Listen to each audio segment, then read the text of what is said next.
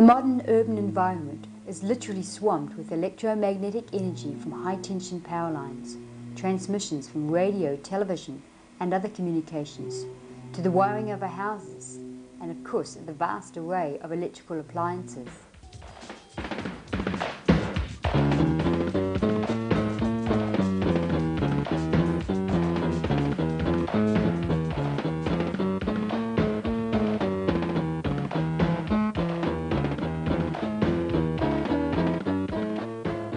Increasingly these days, people are becoming concerned about the possible adverse health effects of the electromagnetic energy that surrounds us. To put this in its context, it has to be realized that electromagnetic energy is an integral part of our lives. It's there naturally. It's the force that binds the molecules of our body together. It's something that's at the very center of our being. We live on a planet which has its own electromagnetic field emanating from the molten core of the planet, and we're bombarded by electromagnetic fields from outer space in the form of cosmic waves, in the form of magnetic fields emanating from the sun and other solar bodies. So we're caught up in a strong network of electromagnetic energy. We stopped a few people on the street at random and asked them how their health is affected by sitting in front of television sets and computer screens. After watching TV for quite a few hours, that you feel quite drained, and the plants that are around the TV don't grow very well either.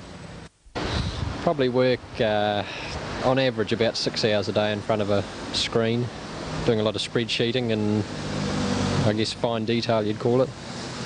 And apart from a bit of tiredness, I don't really think that I have any adverse effect.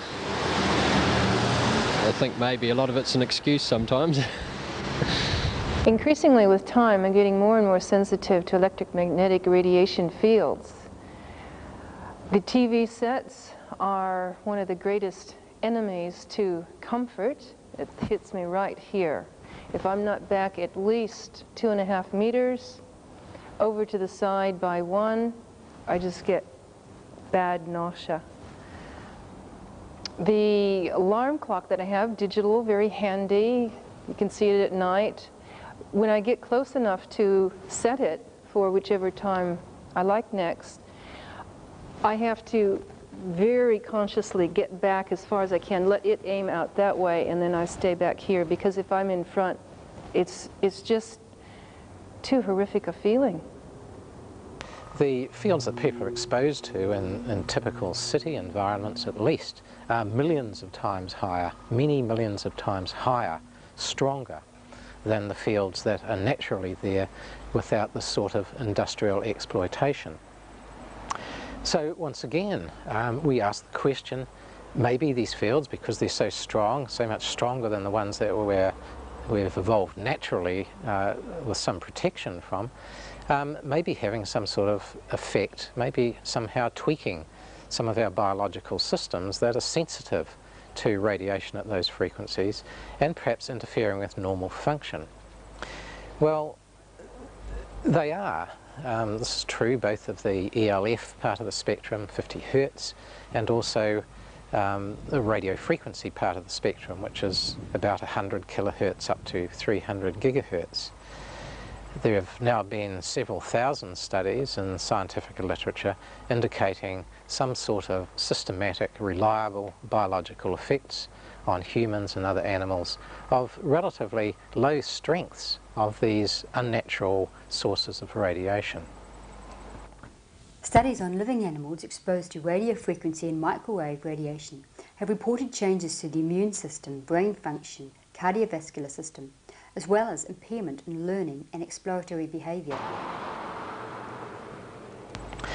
There are a few epidemiological studies which look at human health, changes in human health under various exposure conditions in city environments. For example, there have been studies of children who live in houses close to overhead transmission lines that carry very high currents and therefore are associated with very high magnetic fields. Similarly, there have been epidemiological studies of usually small populations, or usually adults in this case, living near radio and television transmission masts.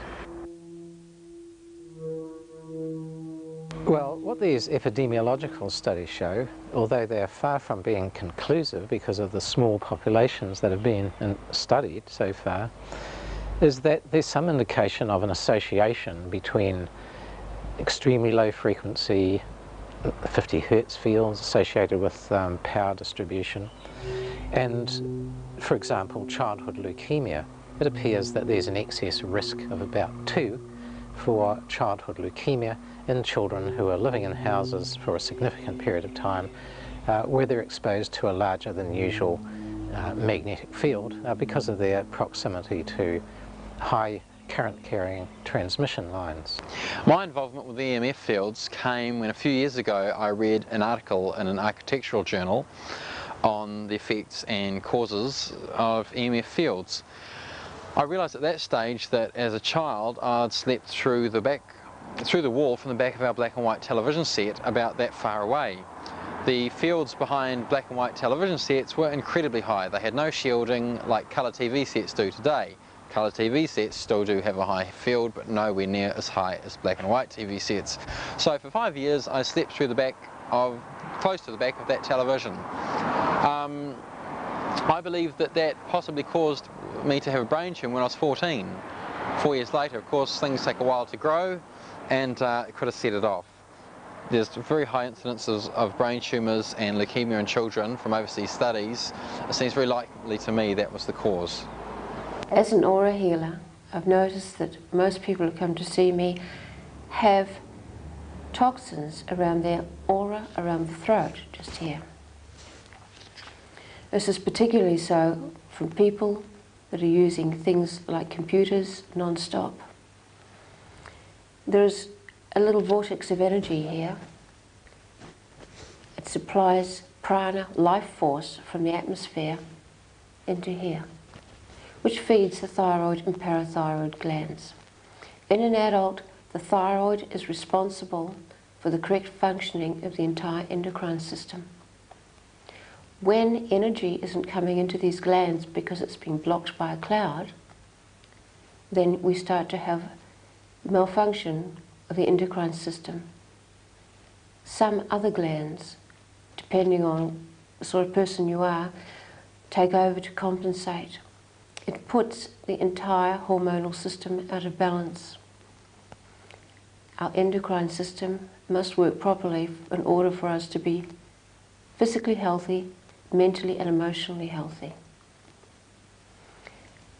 I've also noticed that when people are around a lot of electromagnetic energy, their thymus gland, just here on the sternum, is devitalized.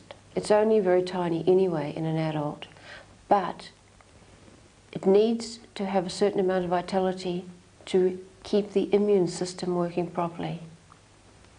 If not, one tends to have lowered resistance. Colds, flu, run down, tired, crabby.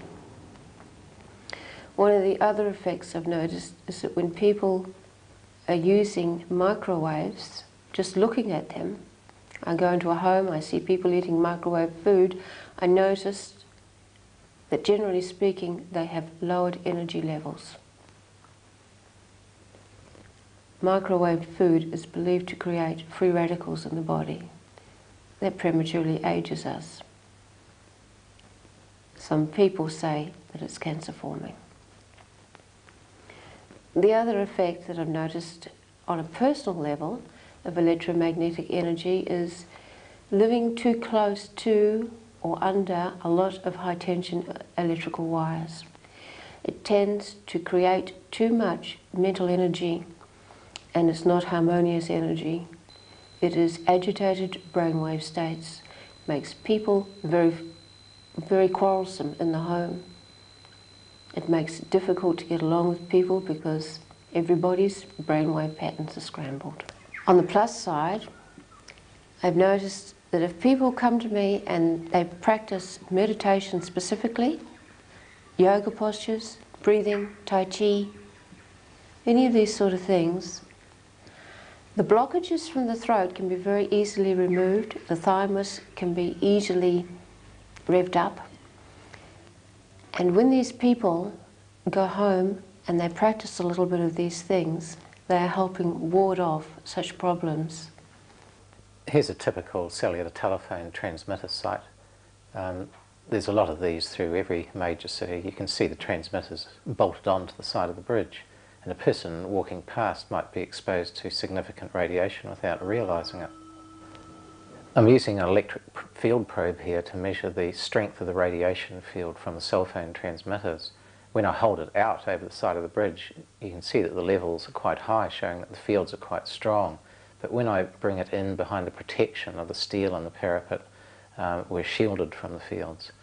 Out there in the playing area, there's no protection from the bridge, of course, and the fields are relatively high.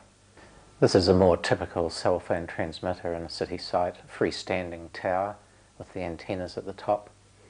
Up where we are in this elevated position, the field strength levels are relatively high. You can see them changing with telephone usage. As we go down towards the transmitter, we're getting out of the beam, and the levels are correspondingly falling off. If you have a look at the meter, you can see them going down. At some point, at about 40 degrees below the antenna, the fields start to increase again. They're doing it right now. And then as we move through that, they'll decrease again as we get right underneath the antenna. That's the normal pattern that you see around most cellular telephone transmission sites. The body has no voltage, it should be 0 volt altogether. But studies have shown that the body can withstand up to 100 millivolt or up to 1 volt. On this case here we measure 12 volts on here. On this here, 7 volts. You see, 6.6 volts on here. And we come around here, it's only about 3 volts, so 2.5, 2.6. All right? Now, I'm going to show you what's happened when an electric blanket is put on. We switch on the electric blanket now. On here is about 54 to 55 volts. And you go down to 52, but look at this here now, where the body is.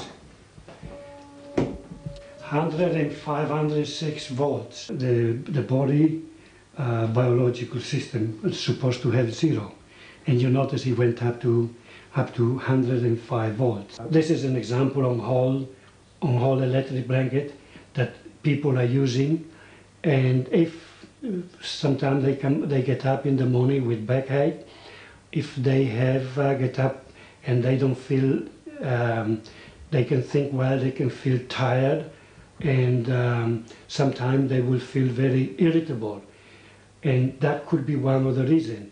What I recommend for them to do is to switch off the blanket, warm up the blanket before they go to bed, and then pull the plug right out of the point. That means that there's no electricity coming through the blanket while they are asleep. Although many laboratory studies have been carried out, it's still too early to conclusively confirm that there are any specific damages caused to human health by the sorts of levels of exposure that we get in a normal city environment. So what do we do in the meantime while scientific evidence is accumulating, which might help us to make a decision about whether these things are really safe or whether they're dangerous? Well, the answer usually is to develop a radiation exposure standard. And efforts have been made to develop appropriate standards in many of the industrialized countries in both the Western world and in the Eastern Bloc. And there has emerged from this effort a wide range of standards which don't very closely agree with one another. For example, the protection standards in the Eastern European countries tend to be much more strict. In other words, they permit much lower radiation levels than do the standards in most Western countries, for example the United States, or for that matter Australia and New Zealand. This graph shows how standards range from 3 microwatts per square metre in Czechoslovakia to 30,000 microwatts per square metre in Australia, New Zealand and the UK. Why such a big difference? Well, unfortunately, the membership of the committee that's producing the protection standard for New Zealand and Australia, because it's a joint standard that's now being developed, is dominated by individuals who represent organisations that have a vested interest. Of the 7 people that stand on the committee in New Zealand, Professor Ivan Beale is the only public representative. There is no one representing the general public of Australia. The public has very little voice on this committee, so it always comes down to a vote, and unless you've got balanced representation on the committee, as many representatives of the general public with as much voting power as there are representatives of people that have a vested interest, then the public are never going to get what they want. Now, at this stage of proceedings, a standard is being recommended which involves actually a relaxation of the existing exposure restrictions. If the standard is passed, then the population can be exposed to as much as 5 times the existing maximum permissible levels in important parts of the radio frequency range. But these are parts where we know that adverse effects are an issue. Well, we ask, doesn't the government have some say in what the Standards Committee does? Well, unfortunately, the answer to that question is no. Although at one time the Standards Organisation was part of the government, and the government did exercise some control over its activities, in recent years in the environment of deregulation, the Standards Association has had to stand alone without government control and without government funding. The funding for standards committees comes from the industry. It comes entirely from the industry. So we have a committee whose members have been chosen by the industry with very little representation by the general public. Is it likely that they will come up with a health protection standard which is acceptable to the general public? I feel that historically it's always the private sector that are pushing for profits and so on, and they're always pushing these standards, and I think really they should be based on some scientific evidence, and the onus should be on them to prove that the safety standards are being met, rather than the other way around. I feel that what often happens is that safety standards are relaxed, and then too late, 10, 20 years on, we find that they were wrong. And I really think it's like a case in a court where you have to prove your case before you actually go forward with it. The industry doesn't see it that way. They say, well, if we haven't proven that those things would occur in humans, because there haven't been any human studies, of course, that would show that, and because we don't know whether it matters much whether people's memory isn't quite as efficient or they can't learn quite the same as they did before, is that really an important health effect that people need to be protected from?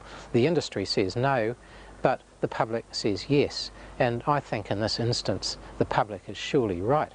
It's pretty typical of the big firms, as usual, doing these sorts of things and people not knowing what's actually going on around us. And for example, I worked for one of the firms you were talking about, and sitting in front of the VDU all day, it really affects you. You get tired, you get really lethargic, your eyes are just falling out by the end of the day. And at the start of the job we actually signed a form, and we read this big form telling us that it had been proven to be safe to be sitting in front of these VDUs all day and there was no problem, blah blah blah. But I don't know that I necessarily agree with that, because from my own side effects I can see how it does affect people. I think just generally that people have to take responsibility for themselves, and therefore it is important that people are involved in the process of decision making. That we have to be an intelligent and informed citizenry to participate in a society and in democracy. And there needs to be vehicles for us to participate in these decisions without things being imposed on us. If things are imposed on us, then naturally we become suspicious, we may become cynical, and we may not believe that things are right, whereas in fact if we've been involved in the process we may have accepted the facts which are being put before us. The amount of radiation, that's background radiation that's going on in the world today must be enormous, and it must be having some effect. And we need to know just what and what the tolerance levels are if they haven't already been met.